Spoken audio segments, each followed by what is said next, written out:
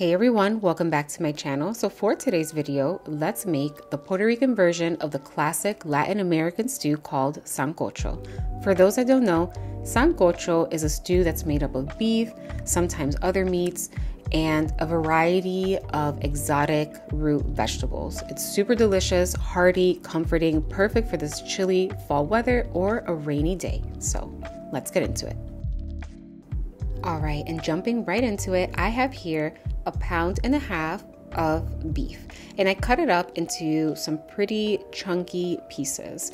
And for reference, this is chuck roast. I love chuck roast for beef stew because it's so flavorful and tender. You can see all that marbling of the fat. That's what gives it really good flavor. However, if you want the leaner cut of beef, I suggest using like sirloin beef. It's still going to give you good flavor and be a little leaner. So I'm going to drizzle a little bit of extra virgin olive oil, and I'm going to go ahead and add my spices. Here I'm adding about, I say like 1/2 teaspoon to 3/4 of a teaspoon of my Lori's Casero all-purpose seasoning. Of course, you can use Adobo or any other garlic-based all-purpose seasoning. I'm going to give that a good mix with my spoon.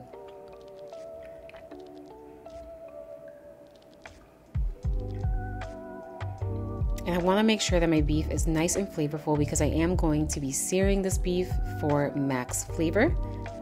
And adding the spices is going to help dry out the outside of the meat.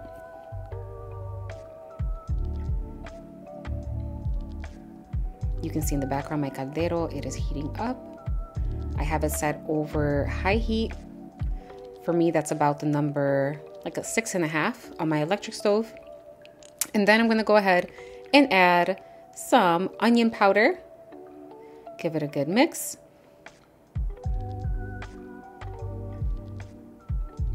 And I am pretty good to go. Let's start searing this beef. All right, so like I mentioned, I have my very large caldero here. It is set over high heat.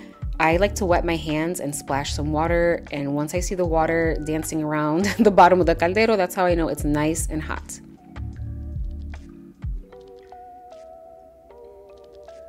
And then I'm going to coat the bottom of my caldero with a little bit of olive oil. And I'm going to go ahead and sear my beef on all sides until it's nice and golden brown and a nice crust forms. So while this step is not necessary, I know a lot of people that don't do this, but for me, I find that it's going to give the max flavor on our sancocho. This is going to really help enhance that beef flavor. As you can see, a nice crust started to form. So I'm just gonna go ahead and I'm only gonna sear the top and the bottom of the beef. I'm not gonna do it on all sides because that's gonna be a little too tedious, but if you want to do so, you may. And I'm gonna do this in batches without overcrowding my caldero, because once you overcrowd the caldero with beef, instead of searing, it's going to steam, and that's not what we want. You're not gonna get that nice sear. And being the good Puerto Rican that I am, I cannot make the sancocho without adding some ham. So I am using some smoked brown sugar ham that I found at Walmart. Now, I made the mistake of buying the spiralized ham, but it's okay. It's gonna work out and it's still gonna taste delicious. However, I highly suggest getting ham that you cut yourself into chunks. That's gonna be really nice if you want like those nice meaty chunky pieces of ham, and you can get it either with the bone in or without the bone.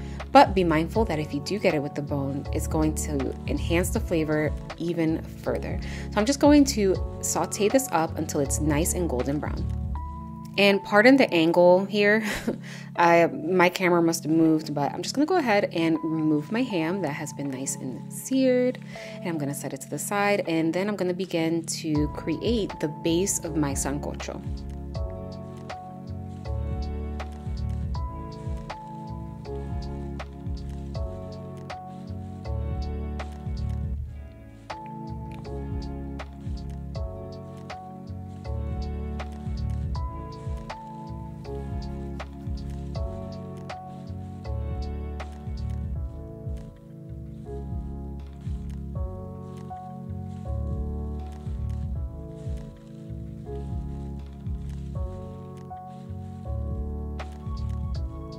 And now I'm gonna add a little bit more oil since most of it has dried out, and I'm gonna add some sofrito. Here I'm adding about 2 ounces of sofrito. That is equivalent to about 2 tablespoons, like 2 heaping tablespoons of sofrito. And by the way, I do have 2 videos on my channel on how to make sofrito. I have a practical version, which is simple, and it's good for those who don't have access to certain ingredients, and I have a traditional authentic version. I'm gonna go ahead and add about a little over a can of tomato sauce, so about 6 ounces. In 1 small can of tomato sauce, there's 8 ounces, so you're going to add 6 ounces of that tomato sauce. I'm then gonna add 5 smashed garlic cloves,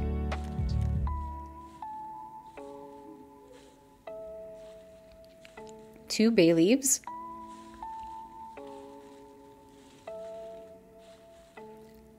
half of a green pepper. You can use any pepper you like. Then I'm gonna go ahead and give that a good stir until it's nice and fragrant and the garlic is soft but not overcooked. So you want to make sure that you're working pretty quickly.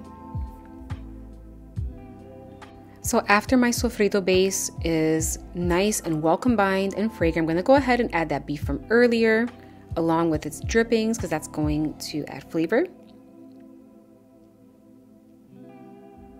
And I'm also going to add the ham that I sauteed earlier as well.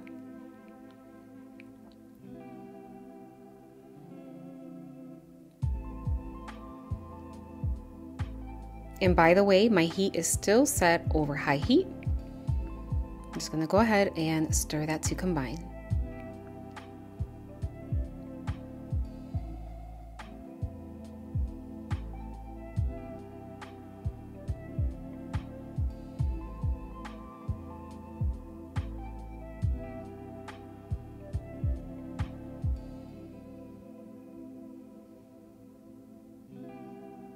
Next, I'm going to add enough water to not only cover all of my ingredients that I have so far in this pot, but a little extra because I want to make sure that all of my root vegetables that I'm going to be adding later on fit.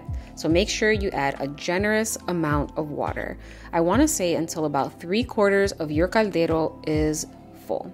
And you want to make sure that you're using a pretty deep and large pot. You will see later why. Now I'm going to add 1 packet of Sazón and 1 packet of beef bouillon. You can also add a pack and a half of Sazón if you prefer, but I'd say 1 is pretty good. I'm going to give that a really good stir. And once all of this comes to a boil, I'm going to put my lid. I'm going to leave a little gap on my lid so that it doesn't overflow. And then I'm going to set my heat to about medium low. And I'm going to let this braise for about 2 hours until my meat is nice and tender.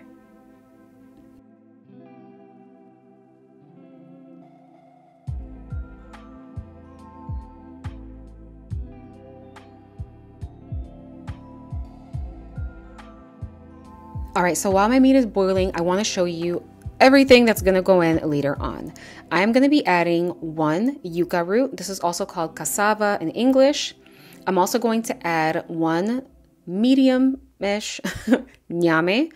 I believe that ñame in English is called taro root. I'm going to add a little bit of butternut squash, some corn that I'm going to chop up in about thirds, 3 small potatoes.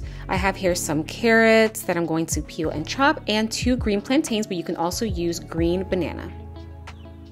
All right, so I went ahead and peeled and chopped all of my veggies, and yeah, I chopped them up in pretty big chunky pieces, but you can chop them up whichever size you like.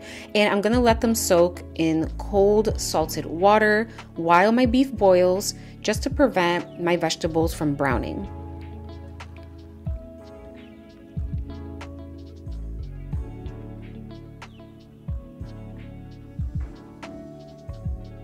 I also then went ahead and I chopped up my corn.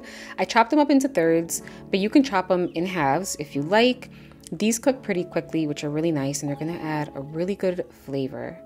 And remember, all of the ingredients will be listed in the description box below. All right, so my beef has been boiling for about 2 hours. If you think that's a long time, remember, for something extremely delicious, it's a labor of love and it's gonna take some patience, so it's all good. Now, I'm gonna go ahead and add all these root vegetables in my caldero, and as you can see, at this point, I was like, oh no, what did I do? I did not have a bigger pot than this. That's why I say make sure you're using like a really deep pot, like preferably like a stock pot or an even larger caldero than I have, but it's okay because it all worked out, y'all. It all worked out. So I added all of my veggies, and I even added like a little bit more water, and yeah, it was good to go.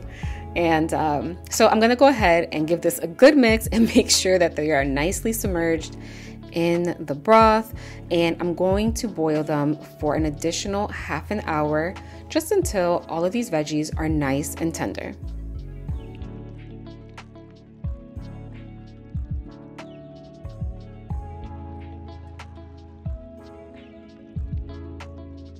And as I said, it all worked out. It came out amazing, so rich and delicious. That beef was so tender. You can cut it with a plastic spoon.